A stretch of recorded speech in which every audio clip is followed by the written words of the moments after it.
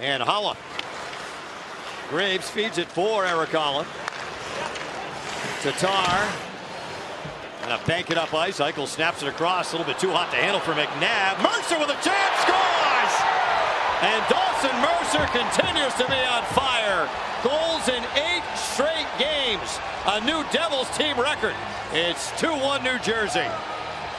Well, we talked about it. What's kind of been the Achilles heel here for the Golden Knights in the first period is just not managing the puck, not clean, and that's what happens. A team with speed like this, Mercer, they're right on top of you, and if you're not going to manage it and you bobble the puck, Mercer takes advantage, comes in, and what a shot. Blocker side, posted in, number 21 in the year, and you mentioned that's an impressive run. He's on 10 goals in his last 8 games.